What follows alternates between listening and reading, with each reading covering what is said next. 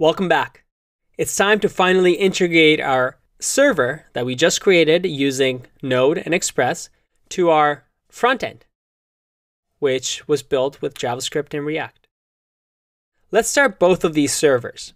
And I want you to think of these as two separate computers, because in real life, most likely, these would be two separate computers somewhere that are running separately. And they're communicating, well, through HTTP. I'm going to run npm start here. And with the React app, I'll run npm start as well. And you'll notice it'll probably give me a warning or a suggestion. It says something is already running on port 3000. And it even tells me exactly what's running there. And because they're both trying to run on the same port, we can just run them on different ones. So I can change my server to run on something different than 3000, which is the default for Create React App. Or I can just say, would you like to run the app on another port? I'll click W or Y, and now it will create localhost 3001 as my front end. Awesome. So we have our app here.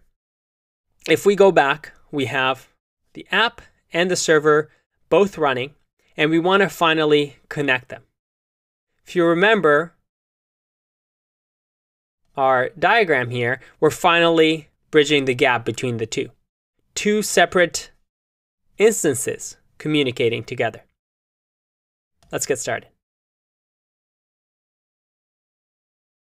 As we know with our React app, in order to communicate with the backend or the outside world, we can use fetch. In our case, we can say component, and let's just do this at the top. There you go. Component did mount a lifecycle hook that comes with React, so we don't have to do arrow functions. And we'll say that here we want to fetch, and let's do localhost, because this is our computer, and port 3000. We'll have to do HTTP here. Localhost 3000. And remember the syntax is doing .then. We'll get a response. And we'll have to run response.json on that, so we can read it. And then we'll get data. And a shorthand way of doing this is if you actually do console.log, the data will automatically get entered into here. So I don't have to do data equals that console log data. It's the same thing. So let's try this out and see if it works. If you remember, if we do the base root route in our server, well, the root is just getting the users from the database. Let's give that a go. I'm going to save. Not getting any errors, which is good. If I go to localhost and refresh and open up the console, I get failed to load localhost 3000. No access control allow origin header is presented, blah, blah, blah, blah, blah. And this is an error that is a security feature, really. You'll get this error because with Google, what we're trying to do right now is we're trying to communicate with the outside world using HTTP, but Chrome doesn't really trust whatever we're accessing it. They have no way of knowing that our server is secure. Maybe it's some hacker that is secretly trying to make a request from your web page to their website that downloads some bad software on your page. And that's called access control allow origin. And for us to test this out on localhost, we need to do something called CORS. And you can see over here in the error message, set the requests mode to no CORS. And I'll link to information about CORS here. But what we want here is we want an NPM package, once again, called CORS. And just like Body Parser, it's one of those common ones that you'll see everywhere. I'll show you exactly how to use it. You see that it's a middleware that we just simply do app.use CORS. So let's install that. I'm going to npm install CORS.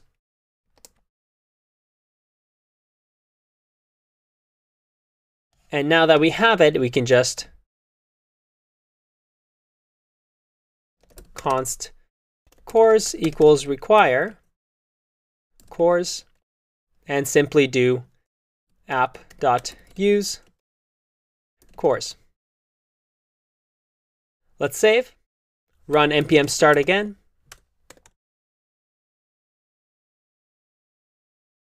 Let's go back to our app, refresh. If I open up console, I get an array of 2 users. How awesome is that? It's working. So let's work on the sign-in. We're going to send the sign-in information from the front end to the back end. And the way we have sign-in set up right now, it's only going to check for John. I've minimized this so it's a little bit cleaner. It's going to check for John. And let's put back the password for now to cookies. And Sally's password to bananas. I'm going to save and now work on the sign-in route. All right, now that we know that fetch is working, we're going to actually try and get the sign-in endpoint to work. So let's think about this. If we go back to our sign-in page, well, this component has 2 inputs, the email and the password, that when we click sign in, we will have to send through request body. We will have to send that to the server. The server is going to check if the user exists and then give us a response. So let's do that. I'm going to remove component didmount from the app because we don't need it anymore.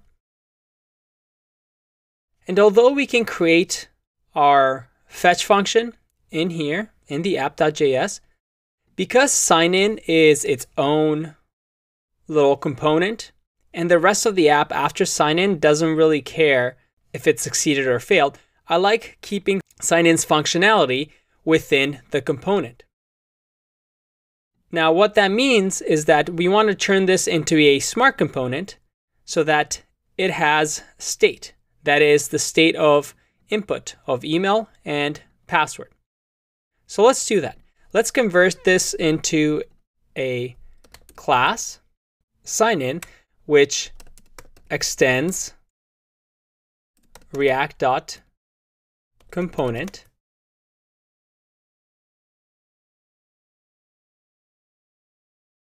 And this will have a render method that receives all of this. I'm going to minimize this just so you can see it. This, oh, we forgot the bracket over here. Make sure we include that as well.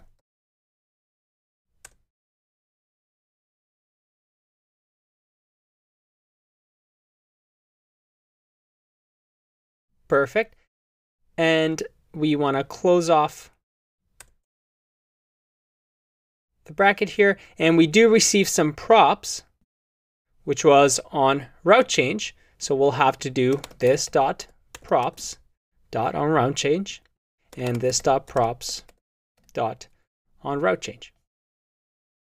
Or instead of doing that, even nicer is to just do it here by destructuring. On route change equals this dot props. So everything should be compiling fine and we still have the sign-in page. Now in order to get the input values from these two, we just create an on email change function. and that will listen to the onChange event of the email. And we'll say here that this event, we will set state for, just so we know we're clear, we're going to say sign in email. And this will be event.target.value. And on password change, we'll have again another function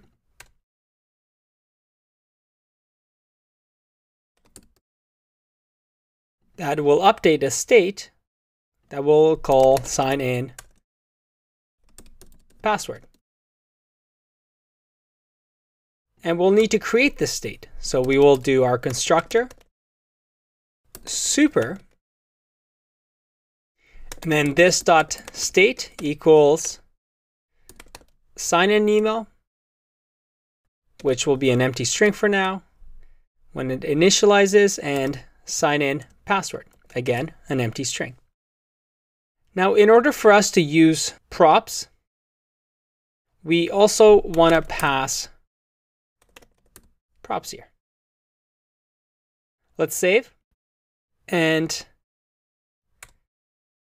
if this is working the way we expect it to, we can now create an on submit sign in event, which will now use the state to fetch. And for now, we're not really sure what we're going to fetch yet. So let's just console.log this.state.sign in password. Or actually, let's just console log this.state. And if you're wondering, can we really have more than two smart components in an app where this has state, then app has state? Well, yeah, absolutely. You want to organize your app in a way that makes sense. For example, sign in is its own enclosed thing. So using sign in, even though it's a child of app, it can have its own state. As long as this state is just concerned about sign in, then it is a good way to do this instead of constantly updating app.js and making app.js grow to many, many lines. All right, so we have console.log. Let's see if onSubmit sign-in works. Let's go to submit bottom. Before we do the on click to change route to home, we are now going to instead do this dot on submit sign in, and within here we will run the on route change, which is this dot props dot on route change, and let's check that out. Let's save. Go back to our app. I will open up the console here. I'll type in test@gmail.com. Test. Sign in. And I see that I get sign in email empty, sign in password empty. And that is because we've created these, but we haven't added the events onto the inputs. So let's do that. For the email on the input, I'll say on change. And you know what? Let's add these on new lines just so it's cleaner. Otherwise, it can get pretty messy.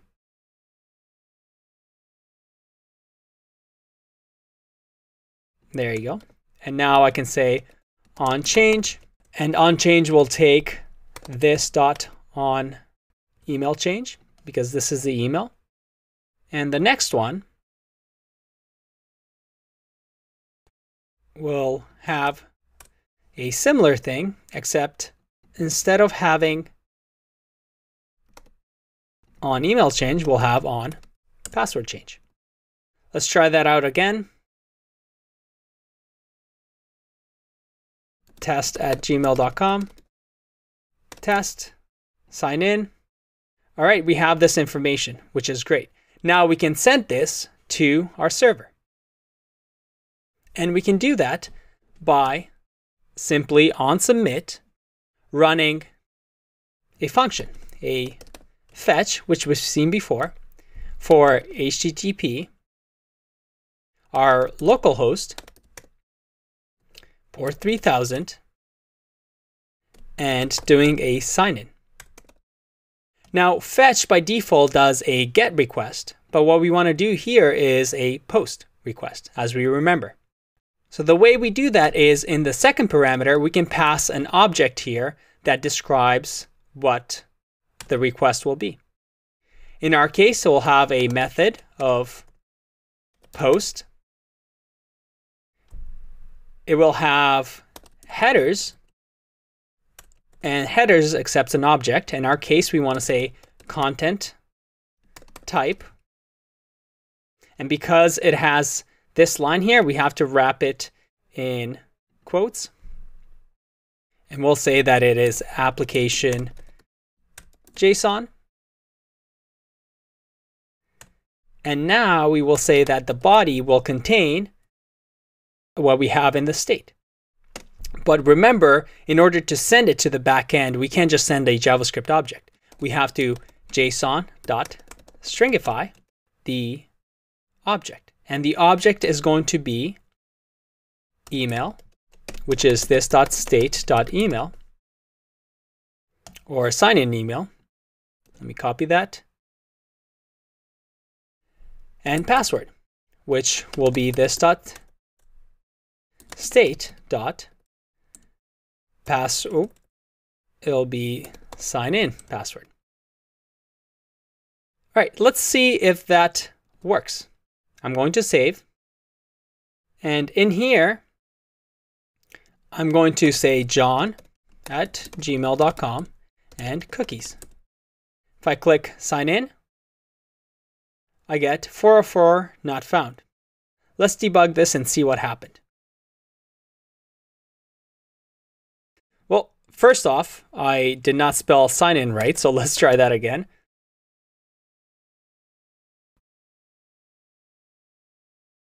And give that a go. See if that works. Oh, and we want to say cookies here. Sign in. All right, we have sign in bad request. If we look over here, we get a response error logging in. And that's the error that we gave on the server. So it looks like something in our request is not working. Let's take a look. And this had to be headers, not header. That's a mistake on my part. Let's try that again. John, let me just console it here. john@gmail.com. Cookies, sign in. All right, let's go to our network tab and see what the sign-in route responded with.